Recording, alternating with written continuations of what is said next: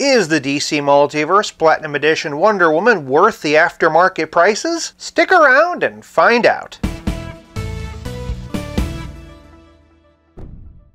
Welcome to 5 Points of Articulation. Ever since the DC Multiverse Classic Wonder Woman came out, I've been trying to find the Platinum version to review also. At some point though, I realized, what's the point reviewing it? In terms of packaging, the box is exactly the same. Sculpt-wise, the Platinum version is the exact same as the regular version, which I've already gone into at great length. Only difference is this time it's been painted in Superpowers colors. What about posability? I've already shown you the posability of this figure. Not once, but twice. Really, it all comes down to two categories: playability and price. Not the accessories, mind you. They're also the same, except that the Platinum editions are a brighter yellow. It really all comes down to the comparisons. So, this video is going to be one big comparison section. It's the first installment of a new segment I'm starting called Oops! All Comparisons. Unfortunately, I still haven't been able to find her, so I've decided to try an experiment and create a digital model. This way we can figure out if that Platinum Edition is worth it before forking over the aftermarket prices. First things first, we've got to bring out the original Superpowers to get a baseline. Personally, I think that the new one's blue is a little bit brighter than this, but overall I think it's a great tribute. Getting into the Justice League though, and starting with Superman, and here's the DC Direct Through the Ages box set John Byrne version. He's a hair short, but we're going to be saying that a lot. Color-wise though, he's definitely a better match for the regular version. Next is Essentials, who's way too small, but between the two, the blues are a better match for Superpowers. Next up is NECA, and both the blue and yellow are a pretty good match for Superpowers. That said, the reds I think are pretty good with the regular. Moving over to McFarlane, and here we have Action Comics 1000. The metallic red of Superman's shield is a great match for the regular version's bustier, also the reds. Same with the blues. The yellow, however, is a much better match for Superpowers. Here we have Hush, who color-wise is a much better match for Superpowers, but again is a bit too short for both. To compensate, and here's my Kit Bash. It combines the head and upper torso of the Atomic Skull repaint Superman with Hush. I've also included the hands from Shazam! Fury of the Gods. At this point, this is my ideal Superman, and I think a pretty good color match for Superpowers.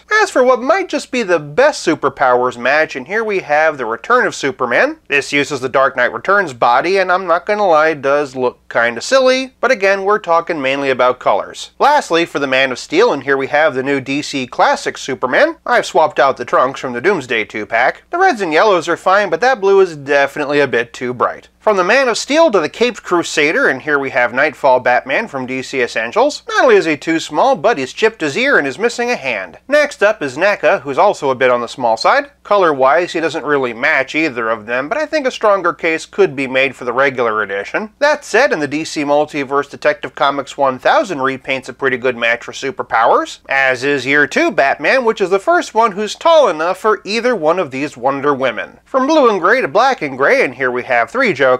This one's definitely a much better match for the regular version. And then here we have the blue and gray version of Hush. The colors don't match on any of these, but I think that aesthetically the vibe with this one is a lot closer to the regular. Same thing with black and gray, which I think matches up just a bit better. For our final Dark Knight, and here we have Nightfall. The bright yellow and gray is a much better match for Superpowers, but that darker blue feels more appropriate with the regular release. For some Green Lanterns, and here we have the DC Essentials Hal Jordan. Clearly too small, but the colors are a pretty nice match for the Superpowers. Here we have a Hal Jordan by NECA. Until that new digital version arrives, this is my go-to. But for a DC Multiverse option, and here's the overly detailed one from the Dawnbreaker 2-pack. It uses the same body as this John Stewart. Zipping over to the Flash, and here we have Essentials, which once again is a bit on the small side, but with the Flash I'll allow it. Most importantly, those nice bright colors are great for Superpowers. Even so, I think that the Flashpoint version from McFarlane is superior and can work with either. For those who haven't been able to nab the Flashpoint one though, and here we have the Rebirth version. For one final Flash though, and just because the colors are so bright, here we have Jay Garrick. As for Aquaman, and here we have Endless Winter with the alternate Flashpoint Barry head. McFarlane just solicited a reissue of this figure with short hair, but I gotta say I don't really feel that head sculpt. And just because the height's better, here they are with Aquaman from the Lost Kingdom. A little customizing, and this could be a very fun comic style version. For a few leaguers who who also appeared in the original Superpowers collection, and here we have Martian Manhunter, who is way too short. Here's Red Tornado, whose gold makes him a much better match with the regular version, but I wouldn't mind seeing a more Superpowers colored edition. And here we have Firestorm, whose red is great for the Superpowers, but whose yellow isn't really great for anything. Like I said in my top 10 video, if the red was darker to go with the yellow, or the yellow was brighter to go with the red, it would have been fine, but as is kind of visually frustrating. Still, great sculpt though, showing some love to the 2006 run of Justice League of America, and here we have Black Lightning. That light blue is a really nice match for Superpowers, though he didn't appear in the original line. And then here we have Jaime Reyes as the Blue Beetle. This might be the movie figure, but it really does a great job of recreating the comic look, so I'm including it here. And since this version of the character was introduced pre-New 52, it's an appropriate matchup with Wonder Woman. The metallics, of course, make him a much better match for the regular version. Going back to the Ted Kord Blue Beetle, however, and here we have this one from the 2-pack. We're actually getting a Superpowers one in the new McFarlane line, which is pretty cool. And then here's Booster Gold from the same 2-pack, which was the first victim of painting over Blue Beetle's bootstraps. Here we have Shazam, whose bright red is a great match for Superpowers, but whose gold is a great match for the regular version. Honestly, we really could use an updated version of him. And then rounding out our Justice League is the 0-hour version of Hawkman, who looks great with the regular Wonder Woman, and then Fellow Platinum Edition. This one is a very sloppy repaint, but the colors are a much better match for Superpowers. For a sidekick comparison, and here's a DC Multiverse Titans Wave version of Donna Troy, and the Mattel version of Cassie, which might be a bit on the small side, but is still my favorite version of Wonder Girl. For a relative scale comparison, here are both of our Wonder Women with Pizza Spidey and the Spectacular Spider-Man. Can't help but notice his blue's nice and bright. And as always, here they are with Stealth Iron Man. Superpowers, huh? So, you want to show me your action feature? In my experience, it is better just to ignore him. I don't want to brag, but I'm twice the man Steve Trevor is. Alright, you know what? I may have taken that one too far. Having looked at all the comparisons, I think that the regular edition is the most versatile and the one that's going to go on my shelf. That said, if you have your heart set on a more Superpower style retro themed collection, well, I do think you could make this work. If this video was a regular versus, for playability, this round would go to the regular version. This leaves us with nothing left to discuss but the price, which is the other big factor. Because the Platinum Edition is a chase variant, you could not